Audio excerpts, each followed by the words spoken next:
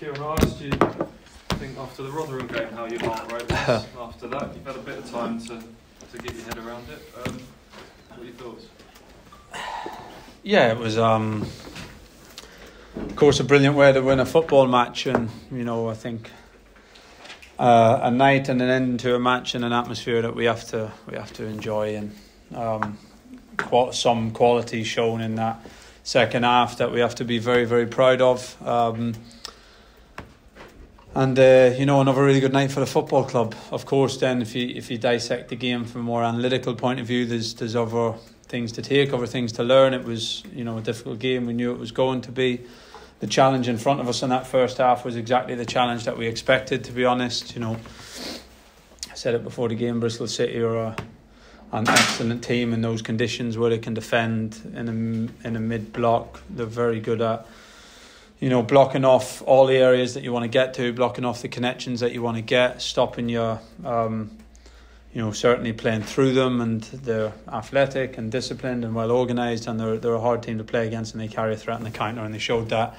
They showed that tonight. They've showed that against other top teams in the division, and they've shown that against a couple of Premier League teams in the FA Cup as well. So the challenge was the one that we thought it would be.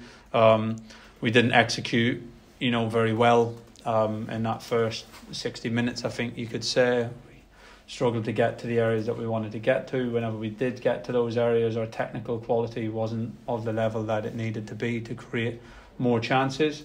So it was a difficult game. The second half was different. The game opened up. There were more chances at both ends. There was more space, and of course, our players relished that, and the subs had a massive part in coming on and utilising that space well, and scoring 3 goals and creating a couple of other big chances at the end. And so I think there's the performance to analyse, which we will do, and try and learn and get better from it. But also there's the emotion of the game and the scenes in the stadium. They're things that we have to really enjoy tonight. What are you thinking when the penalty was saved? Yeah, I think I wasn't thinking that much. I was still in belief that we would create chances. I was still in belief that another moment would come our way, and I think that was a massive part of tonight, because that we've come back from goals conceded before. The players know their response to that pretty well now. We, of course, are disappointed when we concede, but as soon as the ball's in play, we're trying to score the next goal.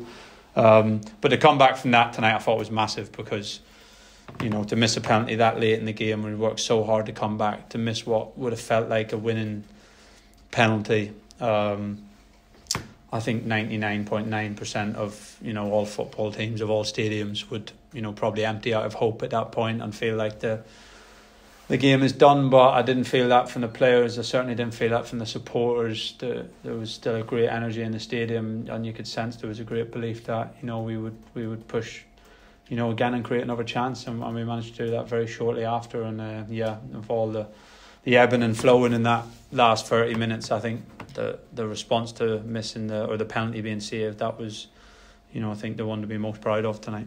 A team you're very well associated with, Manchester United, made a great habit of late goals once upon a time. The more it happens, it becomes a bit of a self-fulfilling prophecy, doesn't it? I think, is it sort of your players can kind of call upon those experiences when they go into these latter stages now? I mean, yeah, it's such a big thing, isn't it, for successful sides that make a habit of scoring goals so late on?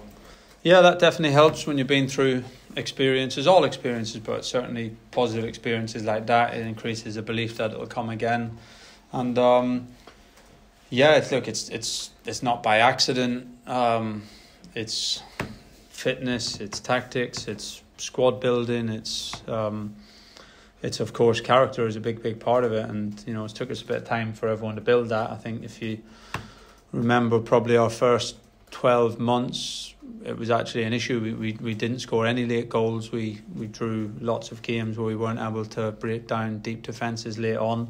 Second half of last season, we didn't need to, because usually we had a margin in the game and the games were won earlier on. But we've worked to build them sort of qualities in the group, and this season for sure we've needed it. It's always going to be the key. I've said it lots of times. Every game is so tough. The games are, if we compete really, really well, then the game will be competitive and tight, and then you got to find ways to fight for the margins to come your way. And of course, late winners or not giving away late goals, all those things become massive in terms of the points total that you accrue at the end of the season. And thankfully we're doing a good job in them phases, but we'll keep learning and trying to get better at that as well. Yeah, no, credit to him. I think I'm pleased with the goal tonight, probably more than the assist, to be honest, because I think it's his first of the season. He could have had 2 goals really. The first goal, Ali does the right thing certainly to tap it in, but from where I was, it felt like it was possibly going to go in anyway. So I think then you can say it's a really composed finish. And goal scoring's something that he wants to get better at, and he's been working on, because he does get in them areas so often, and he does get so high up the pitch, and he's a good technician. So if he can find that little bit more composure, then he can add goals to his games as well. So that was the more pleasing thing for me tonight. Of course, to get another assist from the set play. Yeah, we know his set play delivery can be really good. It's a fantastic header from Connor, and it was a big goal for us. So no, good night for him.